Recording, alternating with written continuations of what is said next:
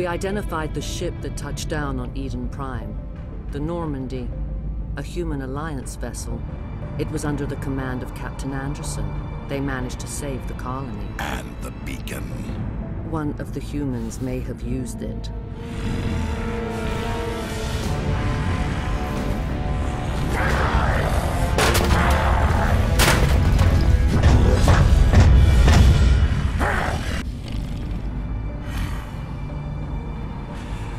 This human must be eliminated.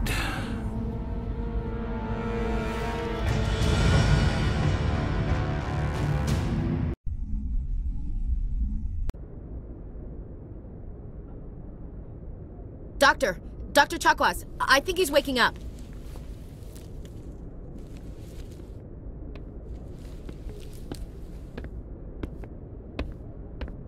You had us worried there, Shepard. How are you feeling?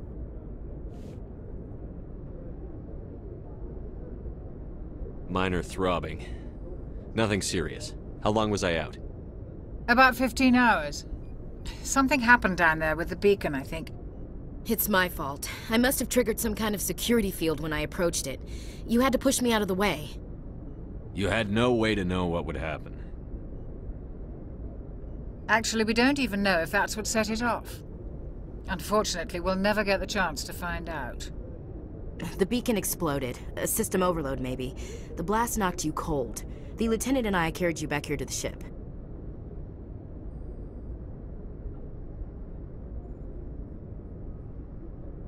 I appreciate it. Physically, you're fine. But I detected some unusual brain activity. Abnormal beta waves. I also noticed an increase in your rapid eye movement. Signs typically associated with intense dreaming. I saw... I'm not sure what I saw. Death? Destruction? Nothing's really clear. I better add this to my report. It may... Oh, Captain Anderson. How's our XO holding up, Doctor? Well, all the readings look normal. I'd say the commander's going to be fine. Glad to hear it. Shepard, I need to speak with you. In private. Aye, aye, Captain. I'll be in the mess if you need me. Sounds like that beacon hit you pretty hard, Commander. Are you sure you're okay?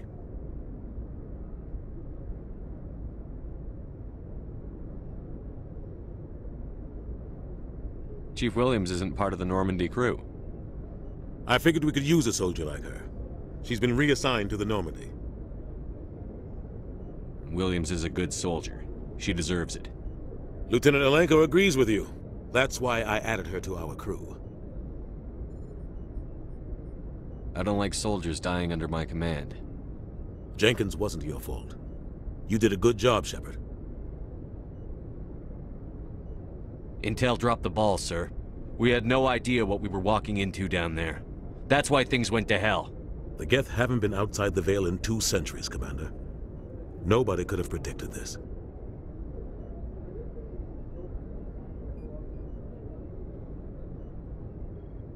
You said you needed to see me in private, Captain?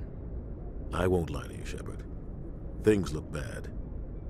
Nihilus is dead. The beacon was destroyed and Geth are invading. The Council's going to want answers. I didn't do anything wrong, Captain. Hopefully the Council can see that. I'll stand behind you and your report, Shepard. You're a damned hero in my books. That's not why I'm here. It's Saren, that other Turian. Saren's a Spectre, one of the best. A living legend. But if he's working with the Geth, it means he's gone rogue. A rogue Spectre's trouble. Saren's dangerous, and he hates humans. Why?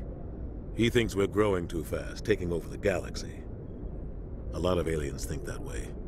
Most of them don't do anything about it. But Saren has allied himself with the Geth. I don't know how, I don't know why. I only know it had something to do with that beacon. You were there just before that beacon self-destructed. Did you see anything? Any clue that might tell us what Saren was after? Just before I lost consciousness, I had some kind of vision. A vision? A vision of what? I saw synthetics. Geth, maybe. Slaughtering people. Butchering them. We need to report this to the Council, Shepard. What are we gonna tell them? I had a bad dream? We don't know what information was stored in that beacon. Lost Prothean technology? Blueprints for some ancient weapon of mass destruction? Whatever it was. Saren took it. But I know Saren. I know his reputation is politics. He believes humans are a blight on the galaxy. This attack was an act of war. He has the secrets from the beacon. He has an army of Geth at his command, and he won't stop until he's wiped humanity from the face of the galaxy. I'll find some way to take him down. It's not that easy. He's a Spectre. He can go anywhere, do almost anything. That's why we need the Council on our side. We prove Saren's gone rogue, and the Council will revoke his Spectre status. I'll contact the Ambassador and see if he can get us an audience with the Council. He'll want to see us as soon as we reach the Citadel. We should be getting close. Head up to the bridge and tell Joker to bring us into dock.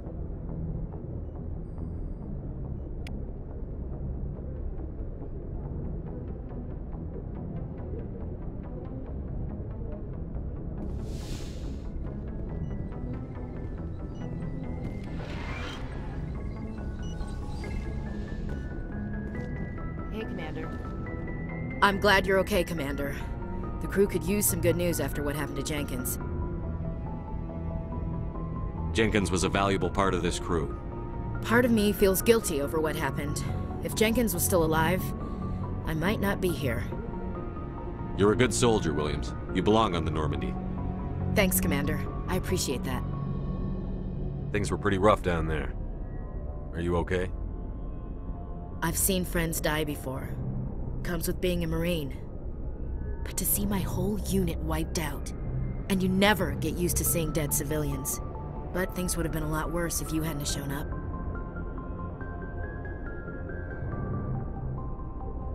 We couldn't have done it without you, Williams. Thanks, Commander. I have to admit, I was a little worried about being assigned to the Normandy. It's nice when someone makes you feel welcome. I think you're gonna fit in here just fine, Williams. Thanks, Commander.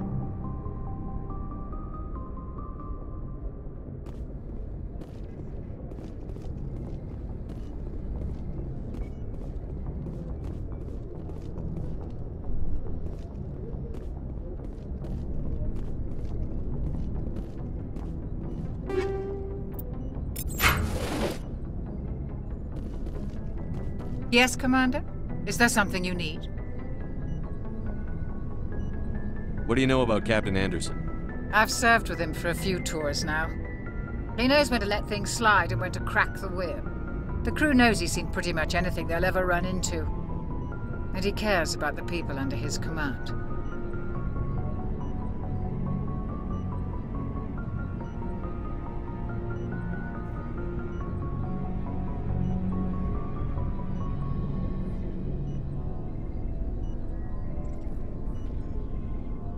How well do you know the Lieutenant? I'd never worked with him before this mission. But he has an impressive service record, over a dozen special commendations. Tends to keep to himself, though. Maybe because of the headaches. It's not easy being an L2. What does that have to do with it? Well, most biotics now use the L3 implants. Lieutenant Alenko was wired with the old L2 configuration. Sometimes there are complications. What kind of complications? Severe mental disabilities, insanity, crippling physical pain. There's a long list of horrific side effects. Caden's lucky. He just gets migraines.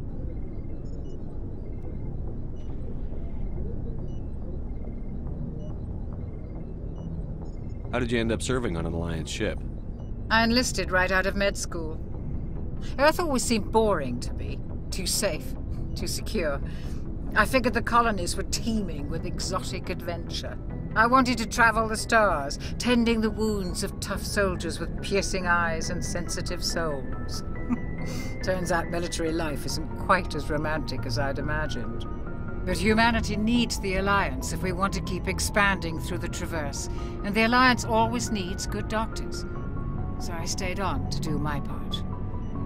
Ever think you made the wrong choice? Sometimes I think about opening a private practice back on Earth, or maybe taking a position at one of the new med centers out in the colonies. But there's something special about working on soldiers. If I left the Alliance now, I'd feel like I was abandoning them. I should go. Goodbye, Commander.